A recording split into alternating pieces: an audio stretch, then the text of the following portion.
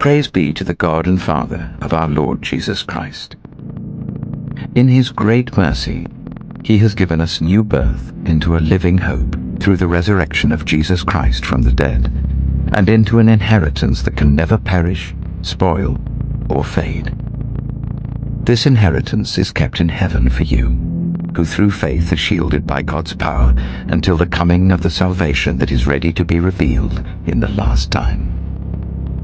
In all this, you greatly rejoice, though now for a little while you may have had to suffer grief in all kinds of trials. These have come so that the proven genuineness of your faith, of greater worth than gold which perishes even though refined by fire, may result in praise, glory, and honor when Jesus Christ is revealed. Though you have not seen him, you love him. And even though you do not see him now, you believe in him and are filled with an inexpressible and glorious joy, for you are receiving the end result of your faith, the salvation of your souls.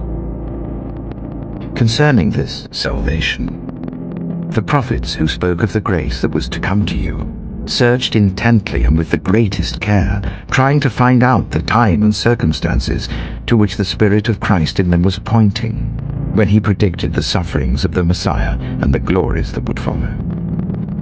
It was revealed to them that they were not serving themselves, but you, when they spoke of the things that have now been told you by those who have preached the gospel to you by the Holy Spirit sent from heaven.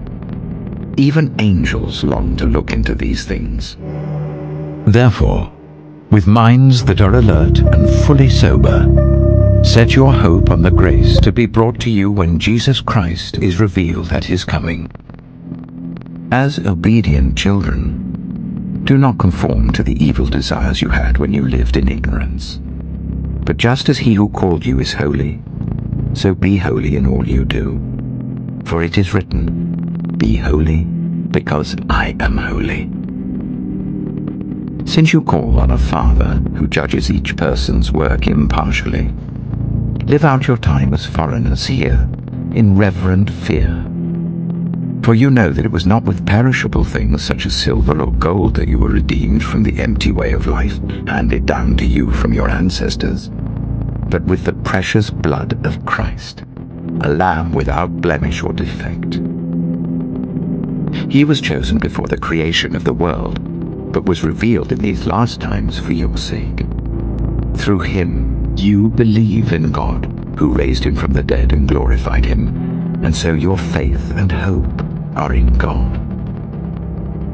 Now that you have purified yourselves by obeying the truth, so that you have sincere love for each other, love one another deeply from the heart. For you have been born again, not of perishable seed, but of imperishable, through the living and enduring Word of God. For all people are like grass, and all their glory is like the flowers of the field.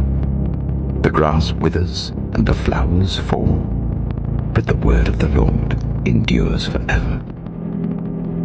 And this is the word that was preached to you. Therefore, since Christ suffered in his body, arm yourselves also with the same attitude, because whoever suffers in the body has finished with sin. As a result, they do not live the rest of their earthly lives for evil human desires, but rather for the will of God. For you have spent enough time in the past doing what pagans choose to do, living in debauchery, lust, drunkenness, orgies, carousing, and detestable idolatry. They are surprised that you do not join them in their reckless, wild living, and they heap abuse on you. But they will have to give an account to him who is ready to judge the living and the dead. For this reason, the gospel was preached even to those who are now dead, so that they might be judged according to human standards in regard to the body, but live according to God in regard to the Spirit. The end of things is near. Therefore be alert and of sober mind, so that you may pray. Above all, love each other deeply, because love covers over a multitude of sins. Offer hospitality to one another without grumbling. Each of you should use whatever gift you have received to serve others, as faithful stewards of God's grace in its various forms. If anyone speaks, they should do so as one who speaks the very words of God. If anyone serves, they should do so with the strength God provides, so that in all things God may be praised through Jesus Christ. To him be the glory and the power forever and ever. Amen. Dear friends, do not be surprised at the fiery ordeal that has come on you to test you, as though something strange were happening to you.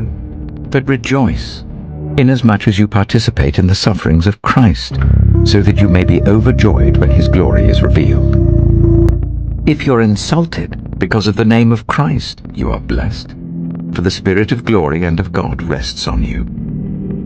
If you suffer, it should not be as a murderer or thief or any other kind of criminal, or even as a meddler. However, if you suffer as a Christian, do not be ashamed, but praise God that you bear that name. For it is time for judgment to begin with God's household, and if it begins with us, what will the outcome be for those who do not obey the gospel of God? And if it is hard for the righteous to be saved, what will become of the ungodly and the sinner? So then, those who suffer according to God's will should commit themselves to their faithful Creator and continue to do good.